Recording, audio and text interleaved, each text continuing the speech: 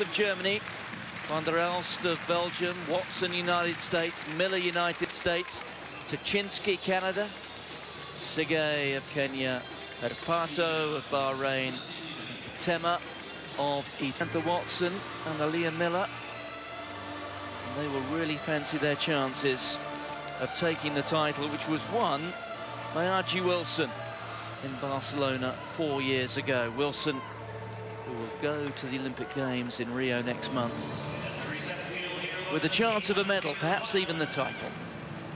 Elise van der Elst, 2:05.05. She's the slowest of the 8 qualifiers. Here is Samantha Watson.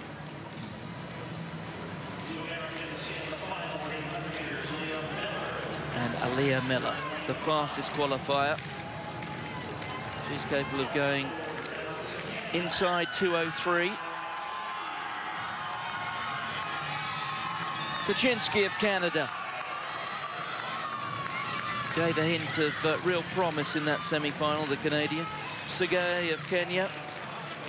There will be another battle within a battle. The East African nations scrapping it out here again with a Kenyan and an Ethiopian. Herpato of Bahrain. If there is a threat to the Americans, perhaps it's going to come from the athlete wearing the vest of Bahrain.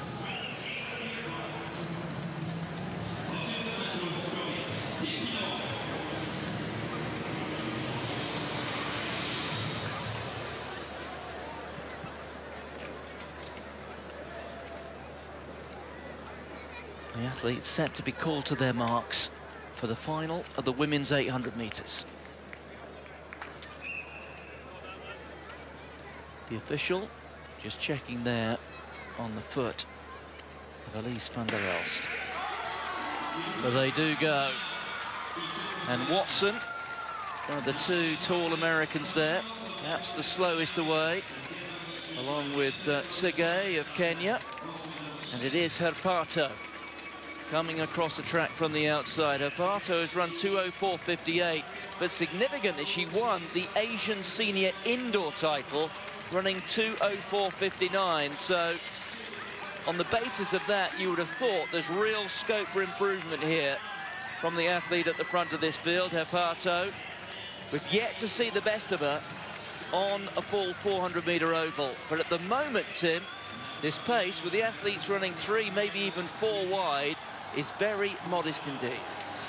It is on the slow side, isn't it? Herpato, they're being allowed to control it there at the front, and even though she's leaving daylight on the inside, Miller is reluctant to take the lead. Tachinsky on the outside, I think, might do well to get herself a better position here after a slow first lap like this, because the second lap, 63.5 at 400 metres, is going to be very, very quick at some point, Martin. And when you're reducing it to a 300-metre sprint or a 200-metre sprint, you've got to be well positioned. A metre over that sort of distance is more like 4 metres over the full distance. Well, a little bit of naivety there from Herpato, who's allowed Miller, who's perhaps the greatest threat to her, just to come through on the inside. And now Katema, who ran strongly in both the heat and the semi-final, hits the front. And here goes the Kenyan. Sigay hits the front, makes the first serious break. And Watson, the other American who's been watching her from the back. Look at Tachinsky working very hard down the outside. And here comes Miller again.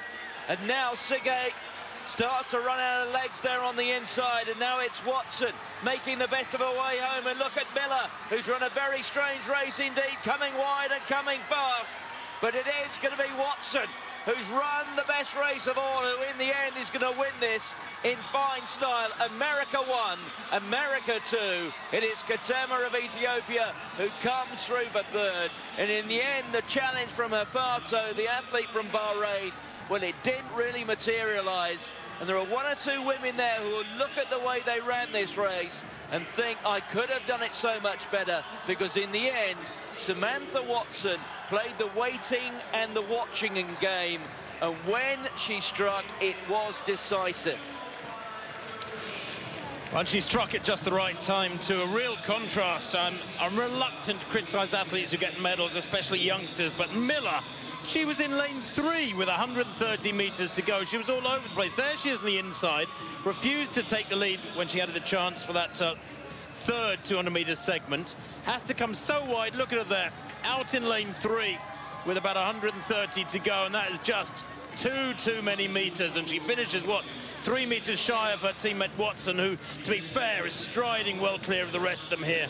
Leaves Sigai and Ketema way in her wake.